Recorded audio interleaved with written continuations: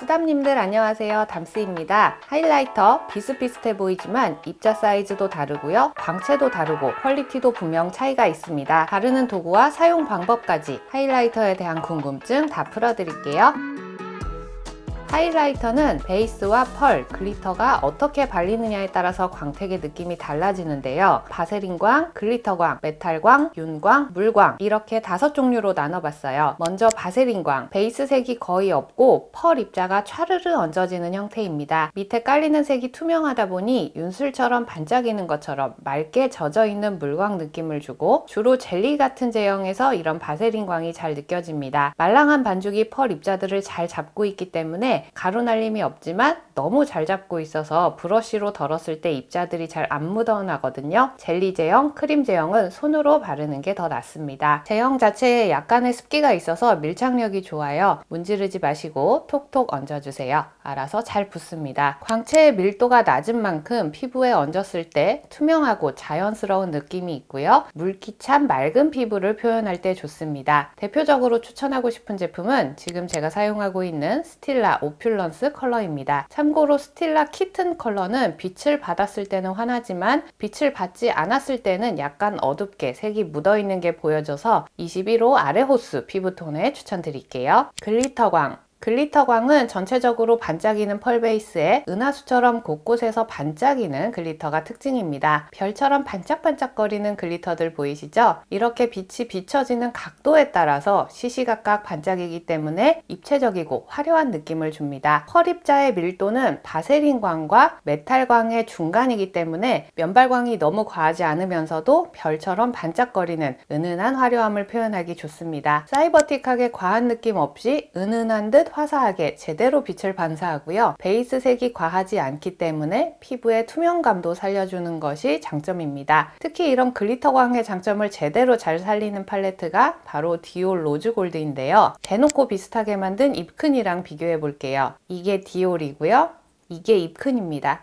디올은 글리터까지도 어떤 색을 발랐는지 구분이 명확하고 내가 바른 영역에 깔끔하게 잘 밀착이 됐지만 옅큰은 그게 그거죠. 색의 차이가 거의 안 보이고 크리미한 텍스처임에도 펄들이 좀 흩날렸습니다. 시크에 핑크빔을 얹었을 때 오프라 클라우드9은 핑크빔이 잘 보여지지만 모공이 많이 도드라지고요. 국산 핑크빔은 아예 비교 불가입니다. 로드샵에서 볼 수 없는 퀄리티라는 게 이런 거거든요. 디올 하이라이터의 반사광은 진짜 돈값합니다. 확실히 다르다는 점 말씀드리고 싶고요. 세 번째, 메탈광. 가장 흔한 형태의 하이라이터입니다. 펄 파우더가 밀도 있게 말리면서 입체감 있는 광보다는 면적감 있는 집중된 광을 표현하기 좋습니다. 사진 찍을 때 잘 나오는 하이라이터가 이런 제형이라고 할 수 있겠네요. 메탈광 하이라이터는 눈으로 보여지는 펜색과 실제 발색이 다른 경우가 종종 있습니다. 구매하시기 전에 빛 반사되는 펄 파우더의 컬러가 뭔지 꼭 확인해 보시는 게 좋고요. 두껍게 바르면 자칫 텁텁해 보이거나 사이버틱해질 수 있기 때문에 브러쉬 사용하시는 거 권장드립니다. 메탈광은 나 여기 하이라이터 발랐음 이라는 느낌이 확실합니다. 코끝에 진주 제대로 살죠. 이렇게 확실하게 광을 보이고 싶은 부위, 코끝이나 눈, 앞머리, 애교살 같은 부분에 포인트로 바르기에 더할 나위 없이 효과적이지만 면적으로 발랐을 때 가장 모공 요철이 도드라지는 것이 바로 이 메탈광이거든요. 오프라가 이 정도고요. 디올 로즈골드는 글리터광이지만 디올 유니버설은 메탈광 조합이거든요. 여기 있는 핑크를 바르면 거의 핑크 갈치가 된달까요? 모공이 어디 있는지 너무 잘 보이죠. 메탈광은 포인트 위주로 사용하시는 게 좋겠습니다. 추천 제품은 오프라와 ㅡ글린트 각각 추천하는 이유가 다른데요. 오프라는 입자가 잘 묻어나고 빛 표현도 너무 잘 됩니다. 제가 전에 데이지크 하이라이터 비추천한 이유가 너무 안 묻어나고 광이 너무 약해요. 차이 느껴지시죠? 그리고 컬러가 다양하다는 것도 큰 장점입니다. 메탈광은 밀도가 높아서 빛을 안 받았을 땐 어떤 색을 발라놨다라는 게 눈에 보이거든요. 그래서 색을 잘못 선택하면 분필 발라놓은 것처럼 하얗게 떠 보일 수 있어요. 오프라는 하이라이터 컬러가 엄청 다양해서 선택지가 넓다는 거. 저는 봄웜 라이트 21호 피부인데요. 허울을 발랐을 때 제 피부보다 색이 어둡게 올라가서 하이라이터 부분이 얼룩처럼 보여졌어요. 23호 피부에 더 잘 맞을 것 같고요. 페퍼민트는 너무 하얗고 인위적인 느낌, 페퍼민트는 쿨톤 19호 이상 밝은 피부에 잘 어울리실 것 같아요. 슈가쿠키가 딱 진주광 맑게 올라오면서 제 피부랑 자연스럽게 잘 어울렸습니다. 오프라 컬러 고민이신 분들은 참고해 주시고요. 글린트, 국산 제품 치고 입자를 정말 곱게 잘 뽑았어요. 같은 제조사인 코스맥스 외에 다른 국내 제조사들과 비교해봐도 미세함이 정말 압도적입니다. 브러쉬에도 굉장히 잘 묻어나요. 그래서 약간 가루 날리는 느낌도 있지만 메탈광임에도 입자가 곱다 보니 바세린광 같은 맑은 느낌도 가지고 있어요. 면적으로 사용해도 모공 요철 부각이 과하지 않습니다. 입자 면에서는 오프라보다 더 나은 것 같아요. 국산 하이라이터 중에서는 개인적으로 원탑이라고 생각하고요. 이 시점에서 글립 하이라이터, 가격 때문에 그만큼 퀄리티가 좋은지 많이들 궁금해 하셨는데요. 퀄리티가 대단히 뛰어난 것도 아니지만 사지 말라고 할 정도로 나쁜 것도 아닙니다. 그냥 무난무난해요. 판매 페이지에 차원이 다른 하이빔이라고 써 있어서 저는 발색이 더 선명할 줄 알았는데 생각보다 되게 은은하더라고요. 사보고 싶다 하시면 굳이 말리진 않겠지만 만약 제 동생이 하이라이터 추천해달라고 한다면 저는 그냥 글린트 하나 사라고 할 것 같아요. 윤광, 압도적인 초미세 입자 윤광 하이라이터입니다. 그 유명한 로라 메르시에와 아워글래스 하이라이터가 여기에 속합니다. 피부 전체적인 피니쉬용으로도 사용하는데 비슷한 용도의 맥 라이츠 카페이드, 소프트 앤 젠틀과 비교해봐도 입자가 눈에 띄게 곱죠. 입자가 미세한 만큼 잘 묻어나고 가루 날림도 좀 있는 편이지만 뭉쳐 발랐을 땐 확실한 존재감, 펼쳤을 땐 피부결 자체에 매끄러운 윤기가 생깁니다. 펄 입자 안 보이는 고급스러운 하이라이터를 찾는 쓰담님들 계셨는데요. 딱 이 윤광이 그런 우아함에 가까울 것 같아요. 하이라이터를 발랐다는 느낌보다는 그냥 내 피부결이 매끄러워서 윤기가 나는 것 같은 효과. 피니쉬 파우더로 사용했을 때 은근 유분기도 잡아주면서 베이스 유지력까지 높여줍니다. 아워글래스와 로라 메르시에 중에 골라보라고 한다면 로라 메르시에가 좀 더 질감이 매끄러우면서 맑은 윤기의 느낌이라 로라 메르시에 추천드리도록 하겠습니다. 가격대가 높은 편이지만 이런 게 백화점 퀄리티거든요. 무펄 하이라이터 중에 이거 이상 없습니다. 너무너무 추천드려요. 마지막 물광은 스틱 타입의 하이라이터입니다. 많이 궁금하다고 해주신 샤넬 머메이드 글로우와 힌스 라이트 비교해서 보여드릴게요. 샤넬 머메이드 글로우는 눈에 보일 정도로 펄 입자가 큽니다. 발랐을 때 밤 제형이 도톰하고 투명하게 녹으면서 펄 입자가 듬성듬성 펄 글로스를 바른 것처럼 표현이 되더라고요. 스틱 하이라이터는 피부에 바로 문지르면 베이스가 벗겨지기 때문에 이렇게 녹여낸 다음 손가락으로 얹어주시면 되는데요. 머메이드 글로우는 워낙 펄 밀도가 낮아서 펄 입자에 대한 반사가 거의 없습니다. 축축한 밤의 유분기에 반사되는 리얼 물광. 그런데 이렇게 도톰한 밤은 시간이 지났을 때 베이스랑 같이 녹아내리거나 날 더울 때는 쉽게 무너질 수가 있어요. 눈으로 볼 땐 예쁜데 피부용으로는 저는 그닥 추천하고 싶진 않네요. 입술에 얹었을 때 오히려 더 예뻤습니다. 힌스 라이트, 스틱 전체적으로 빽빽하게 진주펄이 채워져 있고 샤넬보다 얇은 두께로 녹아지면서 진주펄 입자가 촘촘하게 포진되어 있습니다. 역시나 손끝에 덜어낸 다음 톡톡톡 얹어주면 매끄럽게 물찬 광이 올라갑니다. 광택 유지도 잘 되는 편이라서 제 채널에서도 몇 번 추천드린 거 본 적 있으실 거예요. 하이라이터 단독으로도 사용하지만 블러셔 바르고 그 위에 얹으면 속광 블러셔까지 표현 가능합니다. 자, 이렇게 5가지 하이라이터 비교해 봤고요. 이제 브러쉬 추천해 드릴게요. 글리터를 뭉침 없이 고르게 얹기 위해서는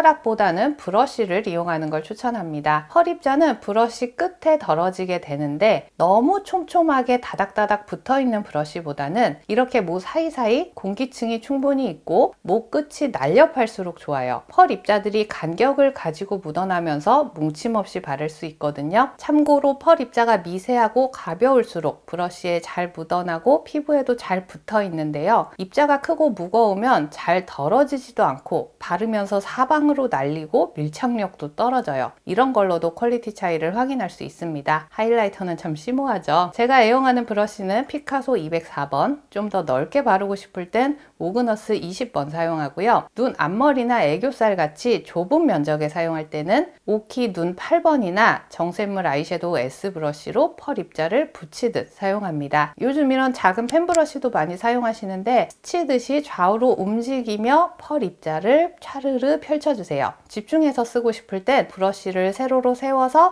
왔다 갔다 하며 겹겹이 펄을 쌓아주시면 됩니다. 있습니다. 여기까지 하이라이터 총정리 리뷰였습니다. 우리 쓰담님들 궁금하신 거 해소가 좀 되었으면 좋겠네요. 그럼 저는 다음 영상에서 또 인사드릴게요. 구독, 좋아요, 알람 설정하고 만나요. 안녕.